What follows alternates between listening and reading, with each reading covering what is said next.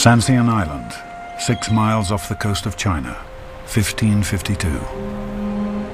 In the east, the great kingdom sealed themselves off against the tide of European expansion that brought menacing strangers with their foreign god. In the west, European men of fortune prepared to pry their way into these new worlds with the tools of war, the mechanisms of commerce, and even, sadly, with the tenets of their Christian faith. This is the story of one man who adventured to these faraway lands for reasons few understood, who traveled, not with a battalion or a bill of trade, but with a simple message of invitation and grace. This is the story of a missionary who died alone on a desolate island within sight of the land of his life's dream, unaware that he had forever changed the face and the race of Christianity. This is Francis Xavier.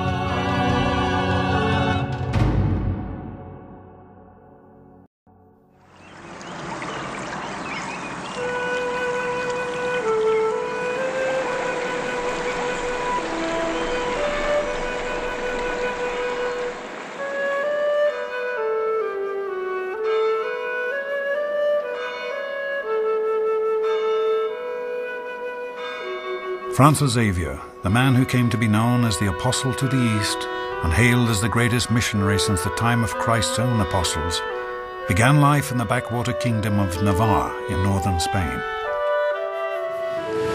The 16th century brought a wave of excitement to Europe as explorers crisscrossed the shrinking globe and artists created with a passion unrivaled since antiquity. But the boy Francis knew none of it. He was born in 1506 to parents who, like rural Navarre itself, persisted in the well-worn ways of an older era. His father served in the king's court, his sister entered a convent, and his older brothers took up the swords of chivalry. It was a typical late medieval family.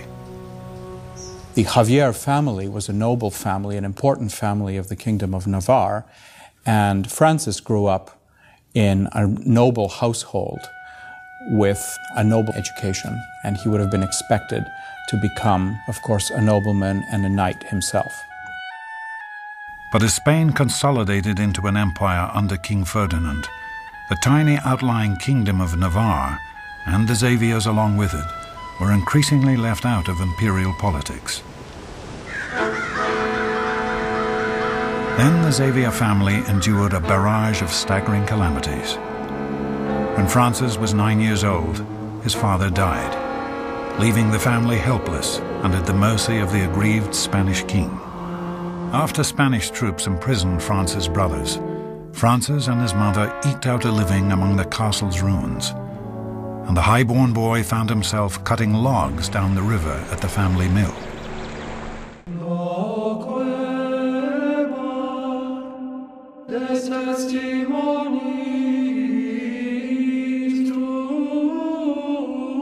But old ways die hard. The youngest sons of medieval families typically served the church as a priest or a monk. So Francis left his family, left the mill, his brothers, and what was left of the castle to study for the priesthood. A post in the church would bring much-needed stability to the Xaviers. After ordination, Francis would return to Navarre and collect a nice salary. It was a plum job and the fast track towards recapturing some of the family's former prestige and honor and wealth, especially if he were to become a bishop, an archbishop, or a cardinal, a prince of the church. So in 1525, the 19-year-old Francis left home for college. In Paris, he would take a course of theology and philosophy in preparation for the priesthood. He'd also get a taste of all that Europe's most cosmopolitan city could offer. By all accounts, Francis was a medieval frat boy. He made fast friends with a group of students and teachers notorious for their hard drinking, womanizing, and generally running amok. Relying mainly on native talent, Francis survived the rigors of college life and earned a degree. Soon it would be time to return to sleepy Navarre for ordination to the priesthood. Xavier and his pious roommate, Peter Faber, both 24, made way for a new and unusual student. A 38-year-old Hidalgo-turned-beggar, recently kicked out of his own digs because of his reckless ministry to plague victims. To make matters worse, the new boarder was a Spaniard who had fought on the victorious side of the same war that had ruined the Xaviers. His name was Ignatius. After his military career was cut short by a nearly fatal injury from a cannonball, Ignatius underwent a radical conversion. He renounced his wealth and nobility, and then begged door to door, preached in the streets, and guided people through an ordeal he called the spiritual exercises. He came to Paris not to advance a career, but simply to gain the academic credentials needed to avoid the Inquisition.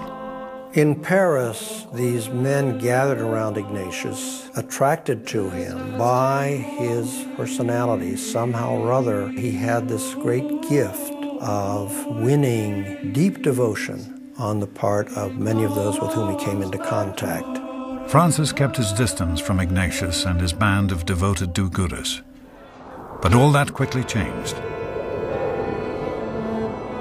A drinking buddy of Xavier's crowd was hanged to death on the gallows for killing a man in a fight, his third offense. A professor and close friend contracted syphilis during one of their midnight romps and died an excruciating death.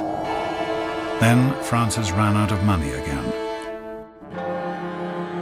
Desperate and desolate, he turned to the last resort. Ignatius helped Francis with a little money and then set to work on tougher problems.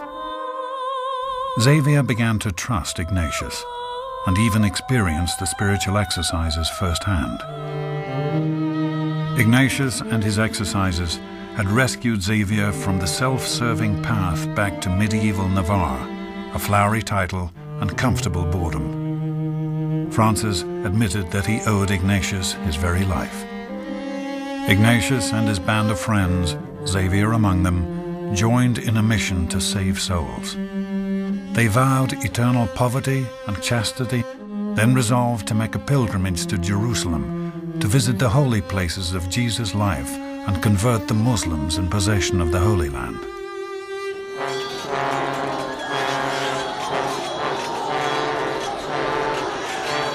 A perennial war with the Turks in the east prevented Xavier and company from going further than Venice. So they turned to Rome, the center of Western Christianity. They came at the time of the pontificate of Pope Paul III, Alessandro Farnese, who came from a wealthy old Italian family. The Pope enjoyed Ignatius and his Paris-trained scholars. Their simple lifestyle and infectious enthusiasm impressed the aging pontiff. He gave the group his blessing and made them an official order within the Catholic Church. They called themselves the Company of Jesus.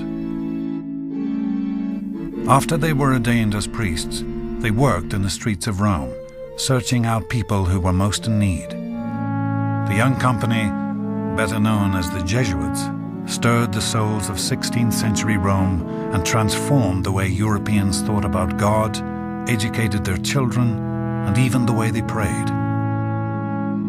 Word of the new order reached all quarters of Europe. Many bishops and kings petitioned the Pope for Jesuits, and he dispersed them all over the New World alongside Europe's most noted explorers. The King of Portugal wanted Jesuits to staff his budding mission in India. Ignatius agreed to send 2 men, but illness rendered one of them unable to endure the journey to India. With no other men available, Xavier was the only man left. In April 1541, with a teeming imagination, Xavier left Europe in a caravan of ships from Lisbon. He promptly presented himself to the Bishop of Goa, the Patriarch of India. Xavier declined the comfortable quarters due to him at the bishop's palace in favor of the local hospital for the incurables. As Xavier tended to the needs of the poorest of the Indian Christians, he discovered that they had been subjected to a drive-through baptism and then simply left to the devices of the corrupt colonial powers. After seeing the extent of the need, he devised a plan to educate those already baptized and to convert those not yet received into the faith. Xavier trekked from village to village sharing the Christian message. Legend holds he baptized tens of thousands of people, often thousands at the same time. Xavier noticed that whole segments of the Indian population seemed cool to his message, and worse, repulsed by his person. Xavier either ignored or misunderstood the dynamics of the Hindu caste system. Xavier's refusal to deal realistically with the caste system and his ambivalence toward the Portuguese led him to despair over India. He left the country and for 2 years traveled all over southern Asia. His journeys took him to the booming city of Malacca, a crossroads where sailors from all over the Far East and the Islamic world met. And in Malacca, he met for the first time people who claimed to be from a large nation of wise and civil lords. He suddenly hears about this sophisticated kingdom with a courtly and knightly structure that is so like late medieval Spain as to be, really quite bewildering in its similarities, with a great knightly caste and great princes. Xavier met a young sailor named Anhiro. Under Xavier's guidance, Anhiro became Christian. He regaled Xavier with stories about his homeland, the land called Cipango by Marco Polo, now known as Japan. Anhiro told Xavier that if he spoke well and replied satisfactorily to their questions and lived beyond reproach, within half a year the king and nobility and all the other prudent people in the land would become Christians. Xavier immediately wanted to go to Japan. When Xavier arrived, no Westerner had ever ventured inland beyond 1 or 2 of the country's ports. The Japanese, still wary of the bearded riffraff who washed up occasionally on their southern shores, called the Europeans the Southern Barbarians. Xavier brought the Japanese convert Anhiro along with him to help translate and to win his entry into the country.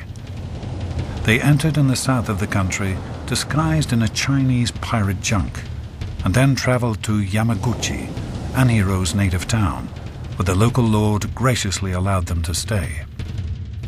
Xavier and Anhiro began teaching the Christian faith using the same techniques Xavier had pioneered throughout India and Indonesia. He lived with the poor people, clothed in a threadbare cassock and shoeless. But in the larger cities, Xavier and Anhiro encountered resistance from the monks, nobles, and intellectuals, whose support would be necessary if they were to convert the masses. On Anhiro's advice, Xavier set out on a mission to see the Emperor of Japan, whom he would beg for permission to preach the gospel throughout the entire dominion. Xavier nurtured the secret hope of gaining the Emperor's own conversion. Upon arriving in Kyoto, Xavier waited in line for days to see the Emperor, the man he hoped would serve as a sort of Asian Constantine. But he soon learned the truth about the so-called Emperor. The Emperor ruled in name only. He held no power outside of Kyoto itself. He was merely a figurehead. At this point, Xavier's failure seemed complete. He couldn't learn the language. He had made little headway with the learned Japanese, and he had taken a futile trip to see a puppet emperor. His dream was vanishing. He retreated to the south, perhaps to get on a boat and return to India, or even to return home. On his way, Xavier had an epiphany that would forever change his life, his church, and the world. Xavier realized that his old method, traveling as a poor, humble beggar, living amongst the poorest of the poor, was not the best way to spread Christianity and a culture as refined as the Japanese. When Xavier returned to Yamaguchi from Kyoto, he took off his humble robes of a monk, put on his vice-regal insignia, and his best cape and went back to the palace of the Lord of Yamaguchi. We gave the Duke of Yamaguchi some letters which we had brought from the governor and the bishop, and also some gifts as a token of our friendship. We wanted to preach the law of God in his land. He very graciously granted us permission and then ordered placards to be set up in the streets stating he was pleased with our preaching. Xavier began talking about non-religious subjects. He slowed down and got to know the Japanese. He introduced them to Western math, science, and geography. They even talked about the weather. They did not know that the world was round, nor did they know the course of the sun. They asked about comets, lightning, rain, and snow, and similar phenomena. They were very satisfied with our replies and explanations. Francis wanted to ask what people thought. Francis wanted to talk to people. And for Francis, conversation always preceded conversion. Becoming less strange to the Japanese facilitated the exchange of ideas, and ultimately the idea of Xavier's God. But now, in terms that would be more congenial to the Japanese. He even starts trying to accommodate the Christian message to Japanese language. He seeks specifically Japanese Buddhist words to describe God, heaven, the angels, and so on. Now he's translating much more fundamentally. He's getting inside Japanese culture and life. His new method met with an unprecedented success. When he gets to Japan, he makes a decisive break with enormous importance, both for the Society of Jesus, but also for Christian mission, that you can be Christian outside European culture, and there can be a Christian culture that isn't a European culture. Xavier was the architect of a notion that is now commonplace, that there could be authentic non-European Christians. But for Francis Xavier, Japan was not enough. With the country in civil strife, a widespread conversion was impossible. Thanks to his contact in Japan with a number of learned monks, Xavier heard of another, more ancient country, and so yet another dream took shape. Xavier set his eyes to the headwaters of Asian culture, to China. In comparison to China, Japan seemed like an open house. Unwelcome visitors, Westerners in particular, were imprisoned, tortured, and often executed. The Chinese had no desire for contact with Europe beyond very basic trade contacts. August 1552. Xavier landed on the tiny island of Sancion within sight of the Chinese mainland. From there, Portuguese merchants trafficked with Chinese pirates. Xavier scrambled to get to China by any means possible. He begged, he bribed, he threatened, but no one was willing to risk certain death if caught. Days passed, then weeks, then months. With the coming of winter, most of the Portuguese fleet fled for India. All of Xavier's companions deserted him, except for one Chinese translator, Anthony, who had been gone from China for so long that he forgot the language. Eventually, Xavier found a Chinese merchant willing to ferry him across to Canton in exchange for nearly 2 tons of pepper, a small fortune. The day of the rendezvous came and went. Xavier kept watch from his desolate beachside hut, waking day after day to an empty horizon. On the island itself, he ministered to sick merchantmen left behind to die. On a cold November morning, after saying a funeral mass for a Portuguese trader, Xavier returned to his lean-to and came down with a fever. He was bled several times. For a week, Xavier passed in and out of consciousness while Anthony scrounged for food. The remaining ships weighed anchor for India, and according to legend, left the 2 men with only a handful of almonds between them. December 3rd, 1552. Stuck between two nowheres, the failing missions behind him and the unknown potential before him, Xavier died.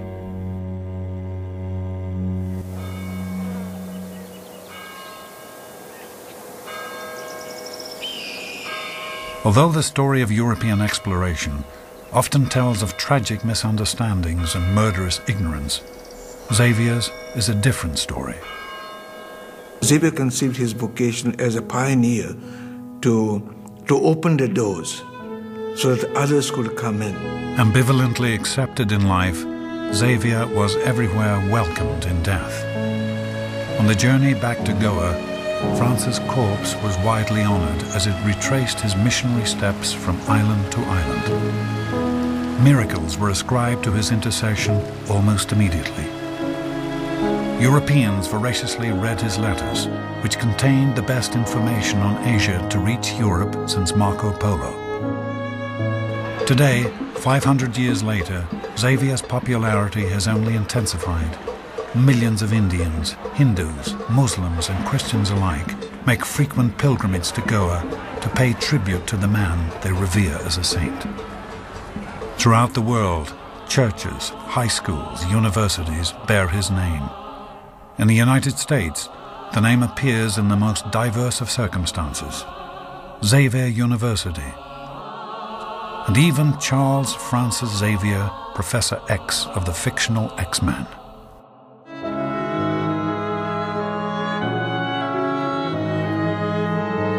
Jesuit missionaries eventually fulfilled Xavier's dream of reaching the Chinese emperor, with whom they initiated a cultural exchange between East and West that had no precedent then and perhaps no rival now. Within 50 years of Xavier's death, Jesuits were serving as China's foremost mathematicians, linguists, and geographers. Rather than a quest for world domination, Xavier's mission was an expansion of the heart, an opening of the mind, a discovery of love. Whoever wishes to save his life will lose it, but whoever loses his life for me will find it. These words of Jesus are easy to understand, but at the moment of death, their meaning becomes obscure. And no matter how learned you may be, you will only understand when God reveals the meaning in His infinite mercy. Entirely yours, Francisco.